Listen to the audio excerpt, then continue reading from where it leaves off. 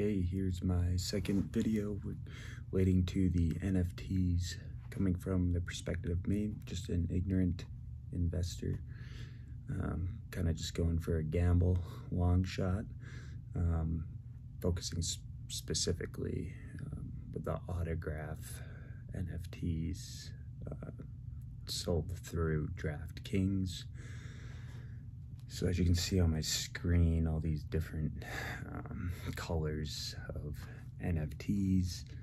These were the first ones that were released on DraftKings by Autograph. They had all these different athletes and different levels of the NFTs, depending on that athlete. And I'll just show you here with Derek Jeter, some of the cheaper ones. At the bottom here, I guess. This is a lower level one out of 5,000 for 50. And how you got your hands on these right now, you can buy them from the third-party marketplace. It's still on DraftKings, but you won't be able to pay retail price. They've already been scooped up and selling for well over that. All the athletes are different prices depending on popularity and whatnot. So you may ask, like, what's the difference between all these? There's so many Derek Jeter ones at varying price points. I can't answer that in full. And I was pretty ignorant when buying them. But like I said, it was kind of just a gamble, long shot. So I took a chance anyways and bought a few. But turns out, or what the value behind these are, is if you own one, say like the Derek Jeter Premier,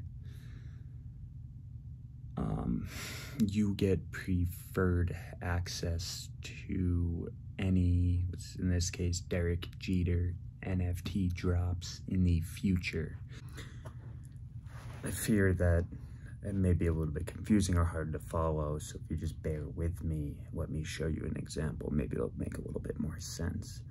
So I'm gonna scroll up from the marketplace and just go to my portfolio and show you. Okay, perfect example. Wayne Gretzky, here's my Emerald Premier I bought months ago. I believe I bought it for $195 from a third party. Now that's an NFT in itself, but there's not much value to it other than it looks cool, and I wanted to buy it because it's the first autograph NFTs being rolled out. First ones offered on DraftKings, so that was attractive to me. I bought it, but what it turns out, so the green Emerald Premier level,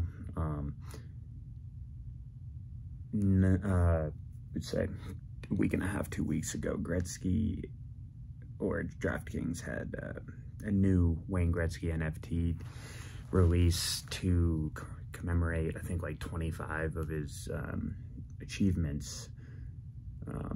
So if you owned one of these passes that I'm showing you, you got preferred access to the drop of the Wayne Gretzky NFTs I was just talking about. Depending on what color, which level you got and spent, determines how many of those collectible NFTs, Wayne Gretzky specific, you're able to get. The more expensive, the more you're able to get. On this specific drop, they didn't tell you which one you were gonna get, but if you bought what they call a mystery pack, you would open it up on a certain date and be given the collectible. So like I said, go back to my portfolio. You can see I have all these different athletes, but let's focus on Gretzky because I had the green. So it's Emerald Premier. There was an upcoming Gretzky NFT drop, not these. If you go here, Emerald Premier, see? I was able to get 2 of the mystery containers on this drop, and you're able to get more depending on what level you had. So here we are. Again, I'll go back to my portfolio. I was able to buy 2 of these Gretzky mystery containers because of that.